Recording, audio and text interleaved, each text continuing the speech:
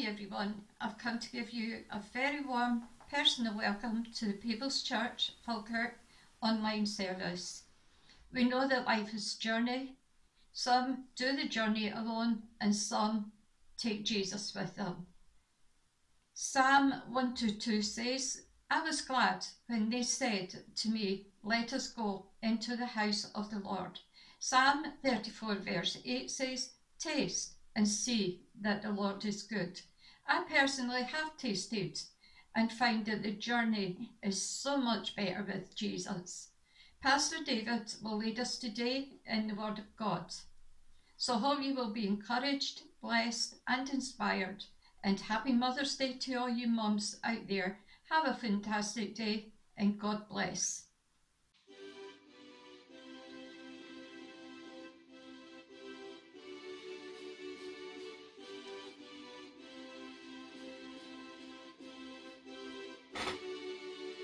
I was lost with a broken heart. You picked me up, now I'm set apart. From the ash I am born again, forever safe in the Savior's hands. You are more than my words could say. I follow you, look for all my days.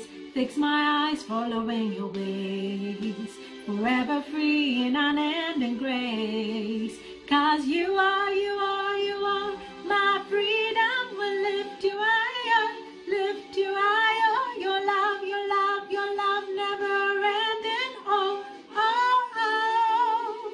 You are alive in us.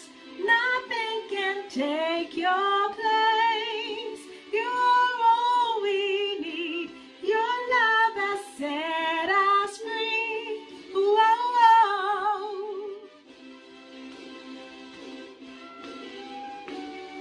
Whoa.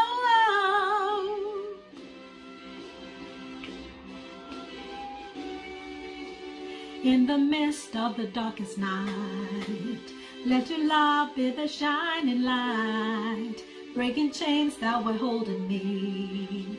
You sent your son down and set me free. Everything in this world will fade.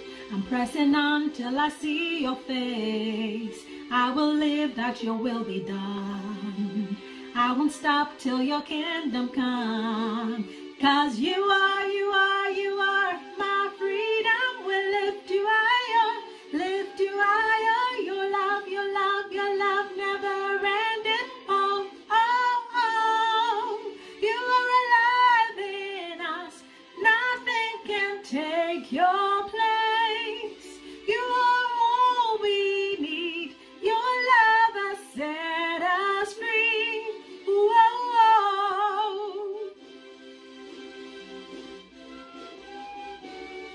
Whoa.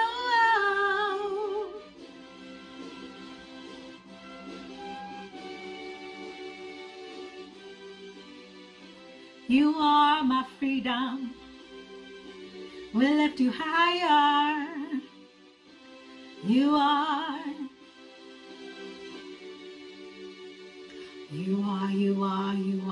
my freedom. Will lift you higher. You are my freedom. Will lift you higher. You are my freedom. Will lift you higher, lift you higher. Your love never ending. Oh, oh, oh. You are alive in us. Nothing can take your place. You are all we need. Your love has set us free. You are alive in us. Nothing can take your place. You are all we need. Your love has set us free. Whoa, whoa.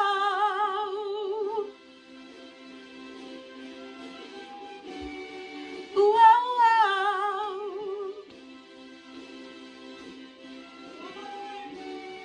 Whoa, whoa. Amen.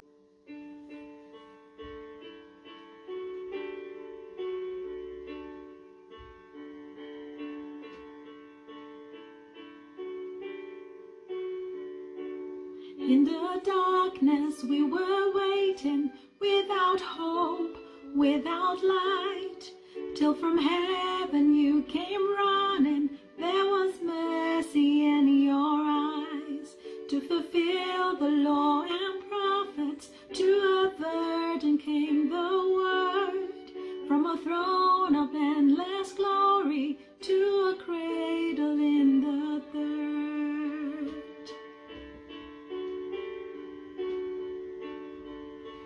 Praise the Father, praise the Son, praise the Spirit, three in one.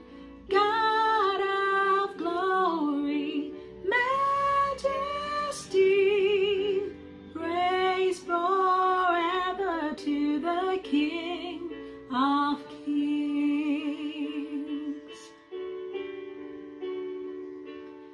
To reveal the kingdom coming and to reconcile the lost, to redeem the old creation. You did not despise the loss, for even in your suffering you saw to the other side, knowing this was our salvation. Jesus, for our sake you died.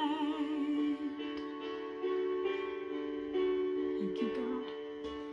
Praise the Father, praise the Son, praise the Spirit, three in one. God of glory, majesty, praise forever to the King of Kings. And the morning that you rose, all of heaven held its breath, till that stone was moved for good, for the Lamb had conquered death. And the dead rose from the tombs, and the angels stood in awe, for the souls of all would come to the Father are restored. And the church of Christ was born, then the Spirit lit the flame. Now this gospel truth of old shall not kneel, shall not faint. By his blood and in his name, in his freedom I am free. For the love of Jesus Christ, who has resurrected me. Amen. Praise the Father, praise the Son, praise the Spirit, three in one. God of glory, majesty, oh, praise forever to the King of Kings. Forever to the King of Kings, oh, praise forever to the King of Kings.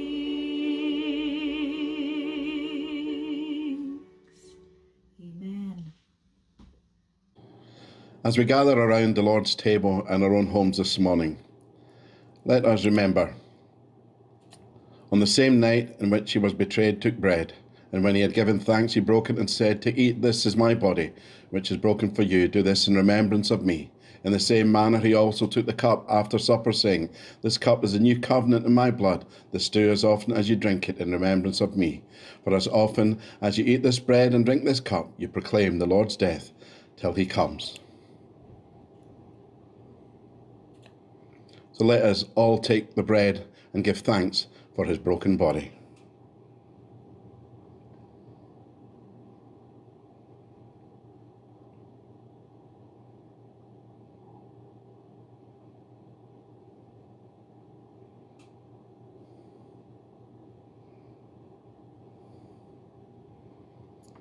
Let us take the wine and give thanks for that precious blood that was shed, giving thanks to the Lamb that was slain.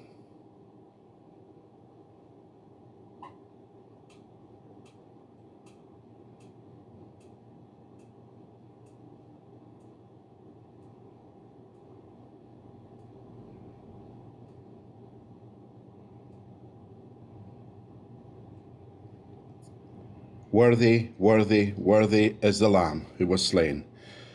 O precious Lamb of Calvary, we give you all the honour, praise and worship. Hi, my name is Leanne. We'll give a quick testimony. I was safe when I was 10 at a Billy Graham campaign at Parkhead. Up until I was 20, I went to church regular. I then moved to Aviemore and met my ex-husband and started my family. We moved back to Falkirk when I was pregnant with my oldest, who was quickly followed by my other two. I would try and attend church when I could, but a mixture of young children and financial reasons meant I couldn't. About 6 years ago, I went through a really hard time which resulted in my marriage breaking down. It was after this I found out I was going through financial and emotional abuse, which I still receive a support group for. With my mum's help, I returned back to church. I got my kids educated and got more involved in the church.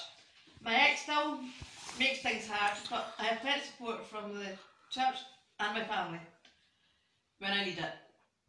Through all the hard times, a passage that keeps coming to my mind is Jeremiah 29:11. For I know the plans I have for you, declared the Lord, plans to prosper you and not to harm you, plans to give you hope and a future. I might not know what I have in the future, but I do know that whatever it is, God will show me in His time. Many times through life,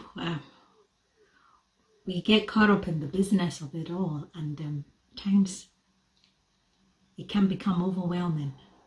But we are reminded that we have a friend in Jesus. We are reminded that we have the Holy Spirit, who is our comforter. We are reminded that God is our Father, and we can trust in Him at all times. I hope this blesses someone as much as this has blessed me, as this song came to my spirit this week. And I'm just so thankful that we have Him always with us. Amen. What a friend we have in Jesus.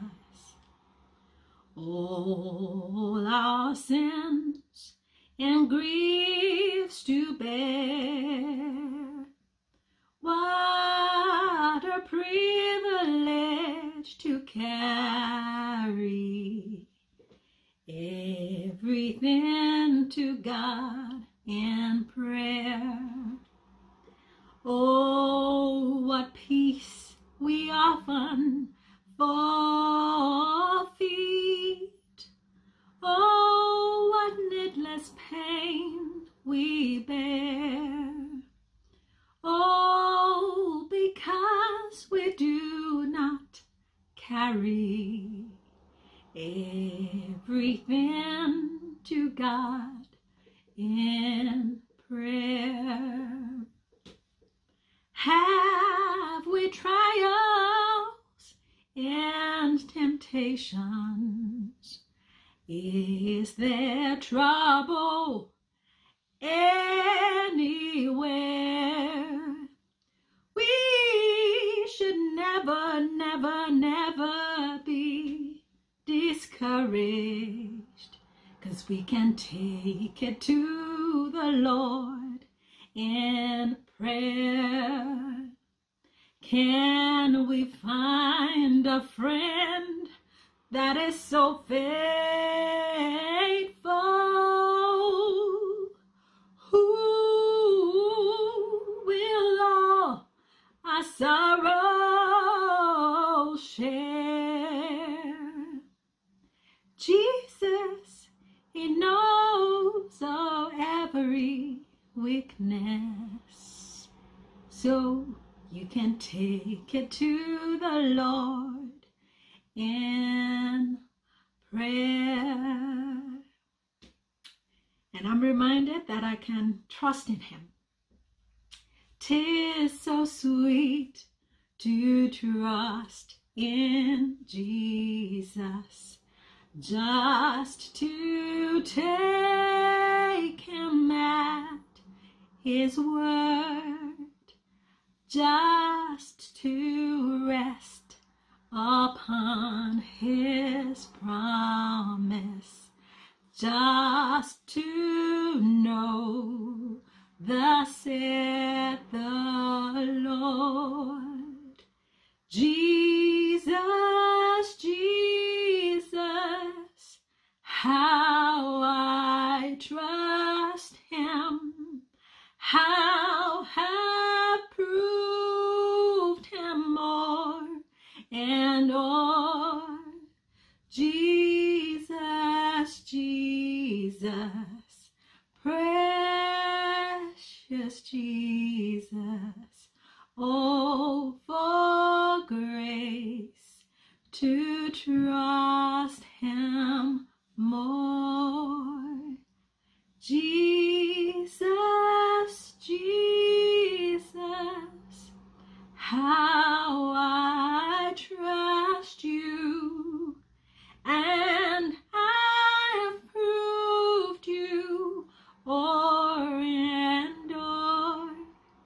Jesus, Jesus, my precious Jesus. Oh, for grace to trust you more.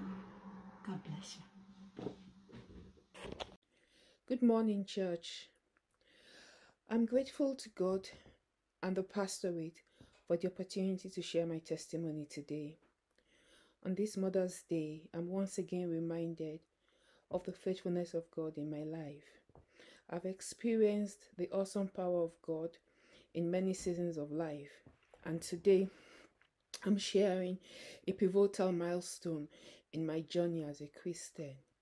Many years ago, precisely in 1994, I was in the wilderness season of life. I had just lost my firstborn son at 7.5 months after a week in intensive care for an illness the doctors never fully diagnosed.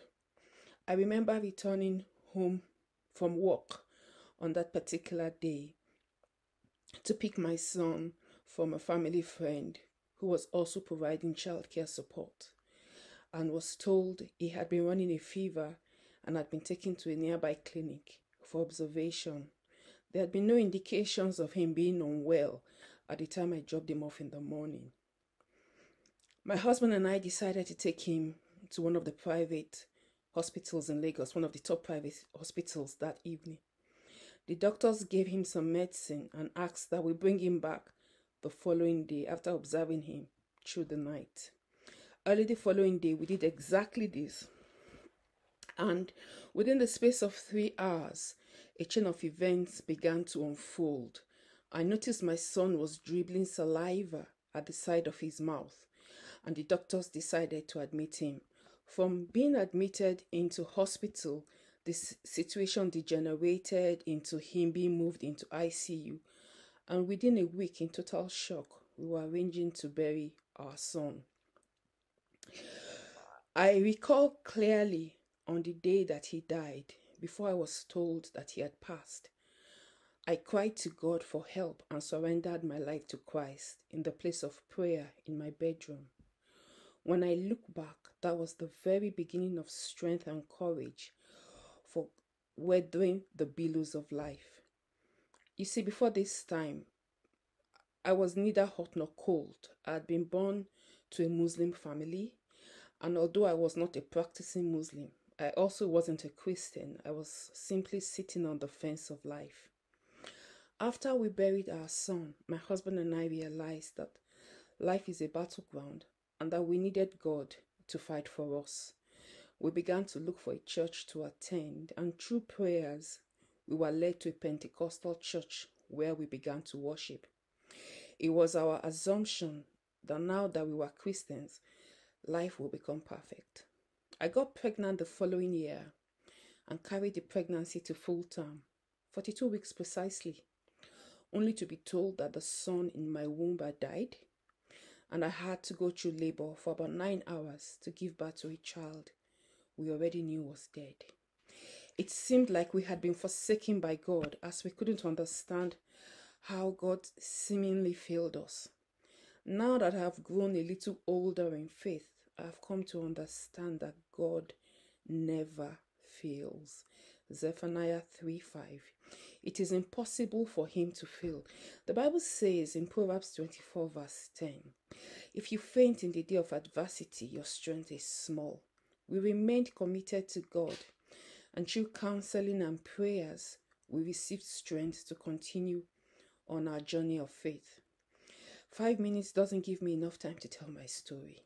So to summarize, in July 1997, God wiped away my tears and gave me a son. In September 1999, he gave me cause to smile again and gave me another son. Then I said to myself, the Lord has wiped away my tears and restored to me the joy of having 2 sons. But you see, it is impossible for the enemy to be on equal footing with the God we serve. And when I had considered my cup full, according to his word in Psalm 23 verse 5, he made my cup run over and gave me a daughter in January 2011. I call her the icing on my cake. God is immensely faithful, and though we may not understand why he allows the difficult seasons of our life, I can testify he is weaving a beautiful tapestry out of the misery. I'm able to comfort others today with the same comfort that I received. My household today serves the Lord, and in many ways we are vessels unto honor in his hands. Whatever may be your situation today, lift up your eyes to the hills, for help cometh from the Lord God Almighty, who made heaven and earth. He will not allow your foot to be moved. Amen.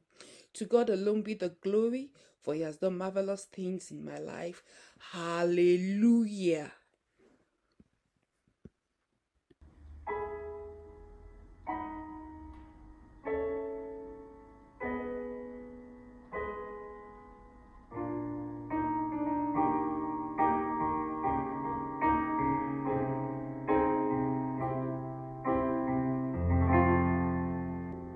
I pray open my eyes and watch how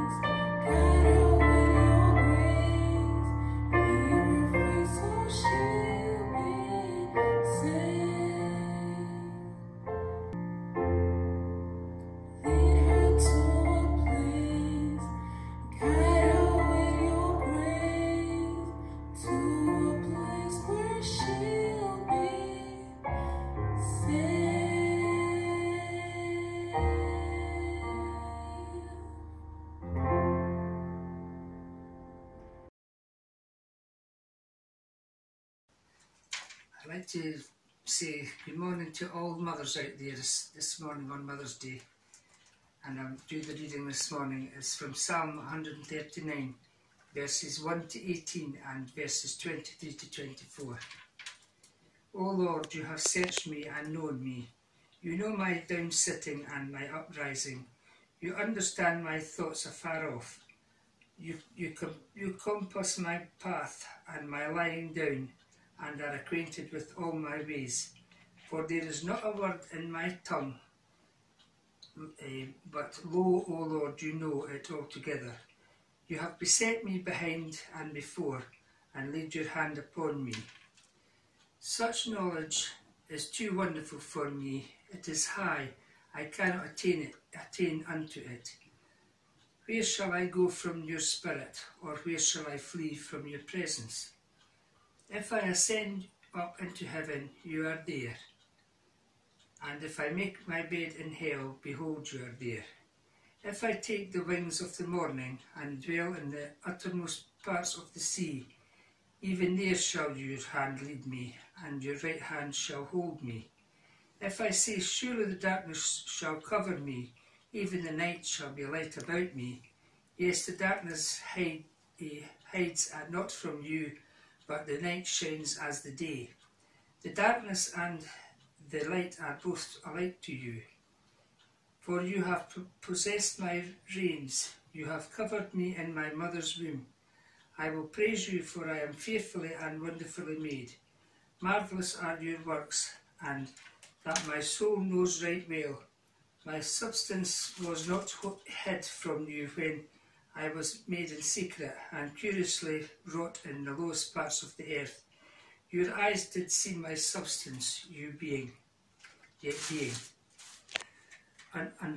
unperfect, and in your book all my members were written, which in continuance were fashioned, when as yet there was none of them.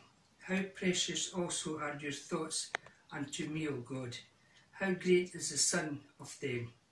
If I should count them, they are more in number than the sand. When I awake, I am still with you. Search me, O God, and know my heart. Try me and know my thoughts, and see if there be any wicked way in me, and lead me in the way everlasting. Amen. Good morning, People's Church Falkirk. So to all our PCF and friends, happy Mother's Day. I know it can be a sad time for many as well, but happy Mother's Day, and just remember the good times and have a great day. And I want to thank people who took part in the service today, and thank you for the reading of God's Word as well, as we take our final look as our journey in looking at the Psalms. Obviously we're not doing every Psalm, but we've selected a few over these weeks, and looking at the Psalms, we're finishing up with Psalm 139, as we heard from our reading. And today, this is a well-known and very notable psalm. Searching for significance. Searching for significance, that's the title this morning. There are times, I am sure, most of us go through some sort of identity crisis, which you could really say is you are searching for significance. The end of our search is found this morning as we look at Psalm 139. 4 paragraphs, if you like, 6 verses each, and we'll find 4 reasons that we are significant this morning and important to God. And number 1 is, God knows all about us. God knows all about us. The first 6 verses, you know, the great God who created all things knows everything about you and about me. So in theological lingo, God is omniscient, all-knowing. O Lord, thou hast searched me and known me. O Lord, you have examined my heart, and you know everything about me. Adoration to Jehovah, the all-knowing God. Only the true God could know us and understand us. He knows our nature and our very character. I love what C.H. Spurgeon says. How wonderful the contrast between the observer and the observed. Jehovah and me. Yet this most intimate connection exists, and therein lies our hope. Let the reader sit still a while and try to realise the two poles of this statement. The two poles of this statement. The Lord and poor puny man. And he will see much to admire and much to wonder at. Friends, O Lord, you have searched me thoroughly and have known me. And the Hebrew word translated search there is the word hukar. Hukar, and it means to examine intimately. God knows everything about you and me, past, present, and future. He is intimately acquainted with every detail of our lives. How does Hebrews 4:13 remind us of that fact in the second part of the verse? But all things are naked and open to the eyes of him to whom we must give an account. Everything is naked and exposed. But all things are open and exposed in the Amplified, naked and defenceless to the eyes of him with whom we have to do. God knows everything about us. He goes on to say, you know when I sit down, when I stand up, you know my thoughts, even when I'm far away. You see me when I travel and when I rest at home. You know everything I do. In other words, he's acquainted with all our ways. What we are doing, what we're up to, all about our habits, what's going on even when we feel we're on our own. He observes us as we quietly sit, knows when we are on the move, from the casual acts to the major movements of our lives. Whether we are sinking or ascending, we are seen, we are known, and we are read by Jehovah. Movements, thoughts, actions, and words, all known by him. He knows our path. He's acquainted with our ways. He is familiar with all, friends. Nothing is hidden from him, and nothing surprises him. C.H. Spurgeon again says, our paths may be habitual or accidental. They may be open or secret, but with them all, the most Holy One is well acquainted. This should fill us with awe, so that we sin not. This should fill us with courage, so that we fear not.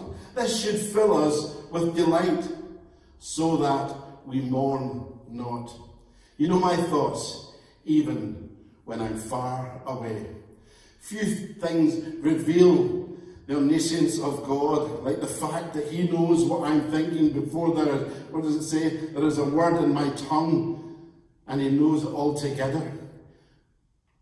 God knows what we think, say, before we even think it. We need to pray every day. Those words in Psalm 19 and 14. May the words of my mouth, the meditation of my heart be pleasing to you, because he knows our very thoughts and what we're going to say. Let the words of my mouth, the meditation of my heart be acceptable in your sight. What does David write in verse 5 of our passage? You have hedged me behind and before, and laid your hand upon me.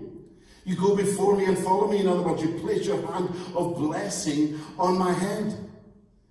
And the original says, thou hast beset me behind and before. And the Hebrew word translated beset is su'er, and it means to cramp or confine. In other words, God keeps his guiding, restraining hand on us. So he knows everything that we need. This is an answer to what prayer we find at the end of the psalm that we're dealing with today, in verse 24. And lead me in the way everlasting. He's keeping us on track. David puts it another way in his most famous psalm. God leads me in paths of righteousness for his name's sake. The steps of a good man are ordered by the Lord, and he delights in his way. Though he fall, he shall not be utterly cast down, for the Lord upholds him with his hand. And as David thinks about our all-knowing God and how he leads us, he writes, such knowledge is too wonderful for me. It is high. I cannot attain unto it. It's too great for me to understand. Can we attain, reach, and realize or have any idea of his power, his wisdom, and his holiness? Why does God know all about us? Is it because he's nosy? No. The reason God knows all about us is found in Jeremiah 31. Yes, I have loved you with an everlasting love.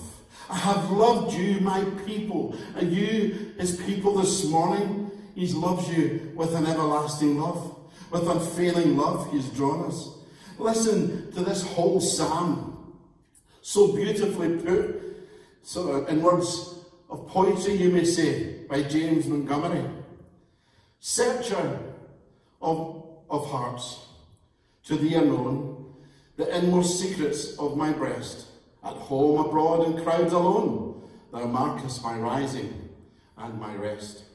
My thoughts far off, through every maze, source, stream, and issue, all my ways. How from thy presence should I go, or whither from thy spirit flee, since all above, around, and below exist in thine immensity. If up to heaven I take my way, I meet thee in eternal day. If in the grave I make my bed, with worms and dust, lo, thou art there. If on the wings of morning sped, beyond the ocean I prepare. I feel thy all-controlling will, and thy right hand upholds me still. Let darkness hide me if I say, darkness can no concealment be. Night on thy rising shines like day, darkness and light are one with thee. For thou, mine embryo, formed this view, ere her own babe my mother knew. In me thy workmanship displayed, a miracle of power I stand, fearfully, wonderfully made, and framed in secret by thine hand. I lived ere into being brought, through thine eternity of thought.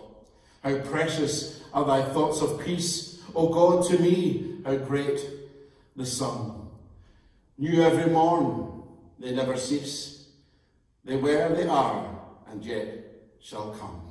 In number and in compass more than ocean's sands and ocean's shore.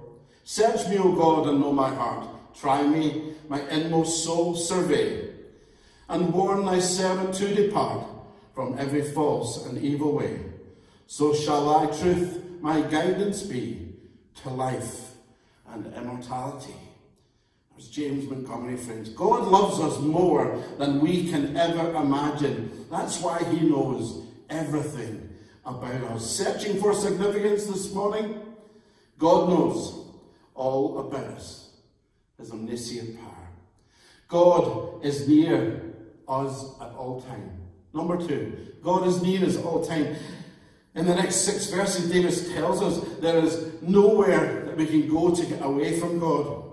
So back to that theological lingo, he is omnipresent, or everywhere, which means we are always in his presence. David writes, I can never escape from your spirit. I can never get away from your presence. Where can I go from your spirit? Where can I flee from your presence? If I ascend into heaven, you are there. If I make my bed in hell or Sheol, behold, you are there. Friends, if we cannot get away from his presence, then the dreadful work of sin must be very offensive in his face. Man is always somewhere, but friends, God is everywhere. And the Hebrew word translated hell there, or Sheol, means the grave or realm of the dead. Yea, though I walk through the valley of the shadow of death, I will fear no evil. David doesn't stop there. He says, if I take the wings of the morning and dwell in the uttermost parts of the sea, even there your hand shall lead me, and your right hand shall hold me. The wings of the morning, friends, a rising sun. The sun often shoots across the heavens at great speed, shining on the sea. If we were to try and outrun God according to this, it would be impossible. God will be and still is with us, friends. No horizon is too far for him to reach us? Would you say praise the Lord? Would you say praise the Lord in your home this morning? To explain this, there's two hypothetical questions that God asks in Jeremiah 23 and verse 24. Can anyone hide himself in secret places? So I shall not see him, says the Lord. Do I not fill heaven and earth, says the Lord? You see, David continues, if I say, surely the darkness shall cover me, even the night shall be light around me. This means God doesn't need light to see, because he created light and existed before light as we know it began. God, in whom there is no darkness, is near us during the darkest night and the darkest times of our lives, friends. When you feel in that deep despair, when you are at your lowest, when there seems to be no way out, when it seems as dark as it will ever get, he is there. Say that, friends. He is there. I think Mr. Moody had the right idea. He will always be with us. So why do we so often, think that it's all over? We think so little of ourselves, friends. God is near us at all time. What does Mr. Moody say regarding eternity? Old Moody, never-ending life. D.L. Moody said, I was down in Texas some time ago, and I happened to pick up a newspaper, and in it they called me Old Moody. Honestly, I had never been called old before. I went to my hotel and looked in the looking glass. I can't conceive of getting old. I have a life that is never going to end. Death may change my position, but not my condition, not my standing with Jesus Christ. Old, I wish you all felt as young as I do here tonight. Why, I'm only 62 years old. If you meet me in 1,000,000 years hence, then I will be young. Read that 91st Psalm. With long life will I satisfy him. That doesn't mean 70 years. Would that satisfy you? Did you ever see a man or a woman of 70 satisfied? Don't they want to live longer? You know that 70 wouldn't satisfy you. Would 80? Would 90? Would 100? If Adam had lived to be 1,000,000 years old and then had to die, he wouldn't be satisfied. With long life will I satisfy him, life without end. Don't call me old. Don't call me old, Mr. Moody says. I'm only 62. I have only begun to live. He knew that God had made him. God had fashioned him for purpose. And friends, in that he knew God was near at all times. That's why Jesus makes a promise to us in Matthew 28:20. And lo, I am with you always, even to the end of the age. Searching for significance, God knows all about us. God is near us at all time. God is near us at all time. God created us, number 3. We are incredible creations. Do you believe that this morning? Of the all-powerful God, which in theological lingo means he is omnipotent. With inspiration of the Holy Spirit, David writes, for thou hast possessed my reins. He's always said, I will praise thee. In other words, for you have formed my inward parts. You covered me. I will praise you, for I am fearfully and wonderfully made. You made all the delicate inner parts of my body. You knit me together. Thank you for making me so wonderfully complex. Your workmanship is marvelous. And how well I know it. He holds the reins. The owner, not just the indweller or the observer, but the Lord of my life. Can you say that this morning? Is he the Lord of your life this morning? Or is it just when it suits you? He doesn't just want to inspect and visit, but he wants to take up residence in your life. The all-powerful God knows all about you. He created that genetic mix, and he made you. The Hebrew word translated covered there. He covered us. You covered me in my mother's womb. And that word covered is sokak, and it means to entwine or to weave. Your parents contributing those chromosomes containing DNA, the chemical blueprint that is you with all the hereditary characteristics. God creates your unique personality, the talents and the gifts made for his purpose for our lives. And what a great subject for Mother's Day. In the womb, protected and known by God. And he goes on to say, I will praise you. This, friends, is a good resolve. Praise the Lord this morning. Those who are praising God are ready to praise. Your adoration is already at hand, ready to offer. You can never be ready too soon to praise. Even through creation, friends, he gave us reasons for praising him. Praising for those wonderful works, amazing that they are in every way. David goes on to say, my substance was not hid from thee when I was made in secret, in verse 15. My frame was not hidden from you when I was made in secret. You watched me as I was being formed in utter seclusion. My substance, friends. And that word substance is otsem in this verse. Power or strength. It refers to more than just a skeleton. It includes our abilities, our talents, every part of our makeup. As I was woven together in the dark of the womb. In the original context or original text, it's curiously wrought. And that's the word rokam, and it means to embroider. To embroider. This means you were created with great care and detail.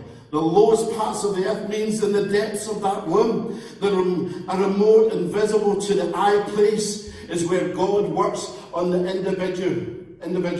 And God is working in you this morning. You might think you've been abandoned, you're left aside. God is working in you. Just open up your heart to him. Let him have his way in your life. Cry out to him just as David did. And just let him know that you want him to come and visit you in your home as the days still go into day and month after month. And we seem to be in these times of darkness. Friends, we have the light of the world and his presence in our lives. Don't fear this morning, friends. A remote, invisible to the eye places where God works on the individual. Verse 16. You saw me before I was born. Again in the King James it says, thine eyes did see my substance. There's that word again.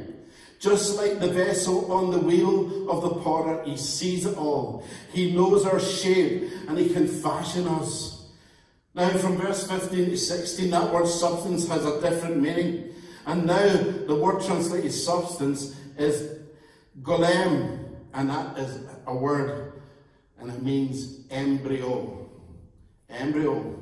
As someone clearly states that I read the other day, it goes like this. Someone has said that if a pregnant woman had windows in their stomachs, it would end all abortions. Because an unborn baby can't be seen by human eyes, or our godless culture thinks it's okay to kill the unborn children whom God so lovingly wove together, knit together, embroidered together. Why is God so involved in creating us? David says in the latter part of verse 16, and in thy book all my members were written, which in continuance were fashioned, when as yet there was none of them. In other words, every moment was laid out before a single day had passed. The days of our lives, friends, fashioned by God, our unique talents and our gifts, personalities, can all be used for him. Even before we were born, he has a purpose. He has a plan this morning. Then he creates us to the best to fulfill that divine purpose. Say, praise the Lord. Look at Ephesians chapter 2. We all know it in verse 10. For we are his workmanship, created in Christ Jesus for good works, which God prepared beforehand before you were born, that we should walk in them. For we are God's masterpiece. He has created us anew. You're anew in Christ Jesus, so we can do the good things He planned for us long ago. As we heard the other evening from Pastor Pearson on our Zoom study, David had his fears. He chose the better option, overcoming, conquering. He chose to have faith in his Lord, and God provided. This is why, too, that we see this morning that God has a plan for our lives. Choose to be faithful this morning. Be that soul winner. Preach the word in every season, friends, and see what you will accomplish. What about the life of A.T. Robertson? Dr. A.T. Robertson was the greatest scholar of his time on the Greek New Testament. He wrote more than 50 scholarly books on the New Testament. His big grammar, as he called it, 1,454 pages, was recognised worldwide as the classical work on the Greek New Testament. His former students always will remember him as being hard on them. One day he said to me about his students, they will be preaching the New Testament for the rest of their lives, and I want them to know it. Friends, if you want to know the New Testament, if you want to know the Word of God, you need to read the Word of God. And he was a teacher, a scholar, getting it into his students that they would go out there with that good news. Praise the Lord. He had a great passion for souls. His former students may find it hard to visualize him during the invitation in a revival meeting. He would leave the pulpit and walking up and down the aisles, exhorting lost people to receive Christ as their Saviour. Oh, is that something that's in your heart this morning? And many times he did so. The writer says, I sat in his senior Greek class at the Southern Baptist Theological Seminary on a Monday afternoon in September 1934. I was not more than 15 feet from him, not knowing a stroke was coming on him that would take his life an hour and a half later. On the Friday before that, he gave what was probably his greatest testimony about the New Testament. But to our class he said, young gentlemen, I have been studying, teaching, preaching and writing about the New Testament for more than 50 years. But I never open my Greek New Testament, but that I see something I never saw before. You want to see something you never saw before? Open your Bible. Read the Word of God. Day in and day out, He will always give you something fresh. After his death, a student received permission to take a picture of his desk just as he left it. And the writer says he had a copy and a print of that picture. Dr. Robertson had been translating the Greek New Testament into English for a publisher. He had just finished Matthew's account on feeding the 5,000. Papers and reference books were spread out on his desk. His pencil and his green eye shades that he wore when studying and writing were laying on the page on which he had been working. In the midst of that busy task, he laid down his pencil, took off his eye shades, picked up his class books, and taught his class. And then he went home and died. Then he went home and died. Friends, what a purpose this man knew for his life. To know that New Testament, and to have that faithfulness. God's masterpiece, new in Christ. What will He use you today? David thinks on the superabundance of God's thoughts towards him. How precious also are your thoughts unto me, O God. How great is the sum of them. How precious are your thoughts about me, O God. They cannot be numbered. I can't even count them. They outnumber the grains of sand. David was not worried that God knew all about him. He was not alarmed. He was comforted, in fact, that God would think on us should be to the believer, to you and I, a great treasure and a pleasure. The saint is precious to God. He thinks of him tenderly in numerous ways continually. Imagine God thinking about you and I.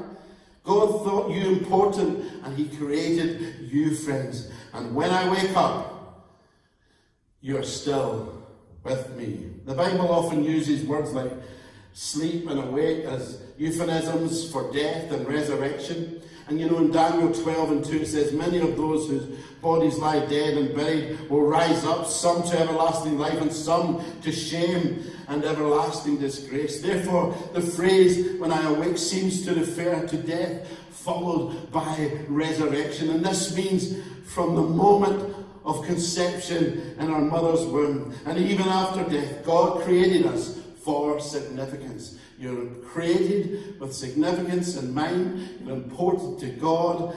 God knows all about us. God is near us all the time. God created us. And fourthly and finally, God will lead us. Surely thou wilt slay the wicked, O God. David is claiming that there is no doubt that God has seen the transgressions of the wicked which have been done in his sight. Crimes committed before the judge are unlikely to go unpunished. If God is grieved, friends, with the evil, it will be natural for him to remove the offending object. The God who sees the evil will slay the evil. Quite often with earthly sovereigns, sin may go unpunished for lack of evidence. The law may be left because the judge seems to have no energy or drive to carry out the law. This is not the case with God, the living God, the true God. He loves holiness, friends, and he hates wrong. He will carry on war to the death with those whose hearts and lives are wicked. God will not put up with wickedness. No matter what's happening in our world today, God will not put up with wickedness. If anything is sure, this is sure, that he will ease and relieve him of his enemies. And if he's doing that for David, he'll do it for us, friends. Verses 19 to 22, David is really talking about evil by condemning it and then claiming God's enemies are his enemies. What does he say? Do not I hate them, O Lord, that hate thee? And am I not grieved at those that rise up against thee? And the Hebrew word translated hate there is soneh, and it means to reject. How does God use the word in Malachi 1:3? But Esau I have hated.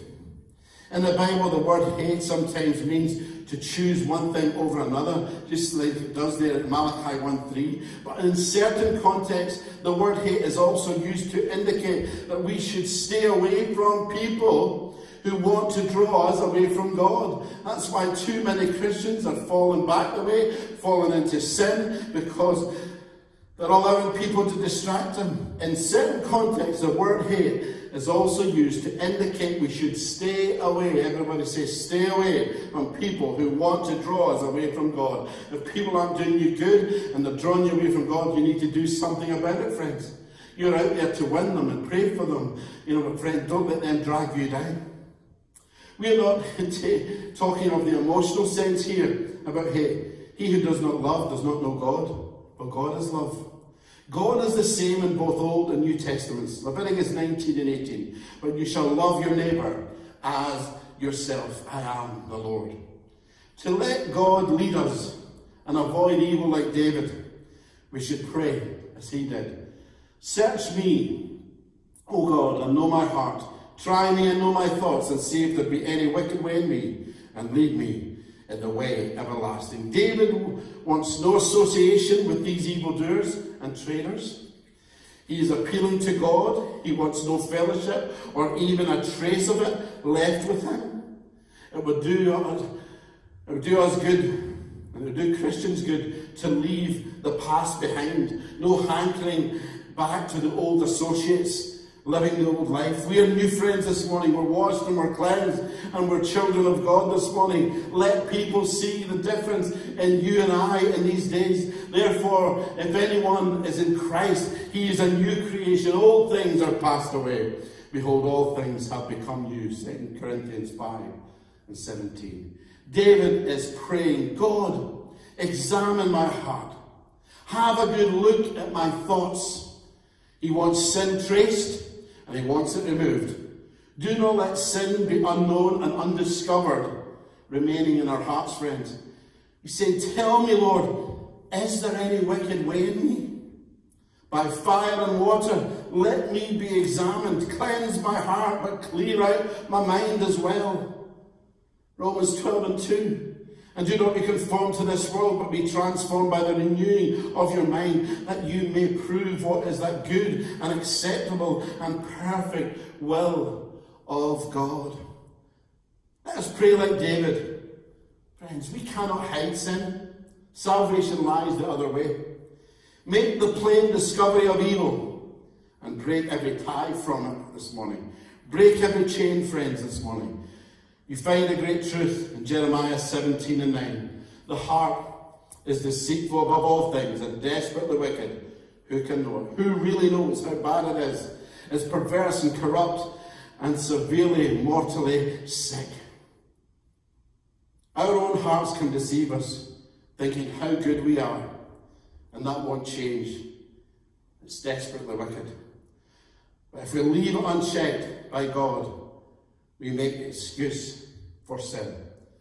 So all the more reason to ask God to expose any sin in our lives and cry, Lord, lead us in the way everlasting.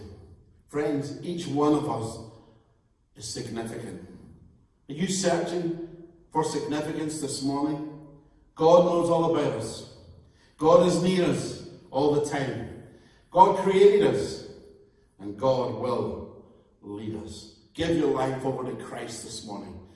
Let God, through his Son, bring salvation to your life, that you may know him through all eternity, that you will know your sins forgiven, that you can have that heart searched and cleansed and made clean this morning. Just surrender your life to Jesus. Just say, Lord Jesus, forgive me of my sins. Take my life. I hand it over to you this morning. Forgive me of my sins. I repent of my sins. And give me boldness to tell others that I've surrendered my life to you. That's what you need to pray this morning, friend, as we end this service. Let's just pray together. Father, we thank you on this Mother's Day.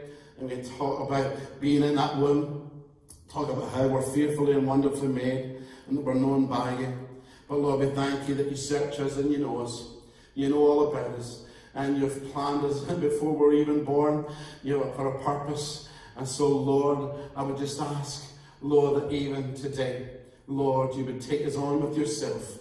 Lord, let this word be refreshing to every heart and every life, everyone who would listen to it. And bless the People's Church folk this morning. Others who would listen in, friends and family and people that we know who listen to this message. Let them too be refreshed and encouraged this morning. We continue to pray for our nation. We continue to pray for our leaders. We continue to pray for all that's happening and going on. Because, Lord, we trust in you. Our trust is in you. Our hope is in you. Our hope isn't in all the vaccines and everything else. As much as it's great to discover these things, we thank you for all the hard work of the NHS and all the rest. But Lord, we look to you that others would find you.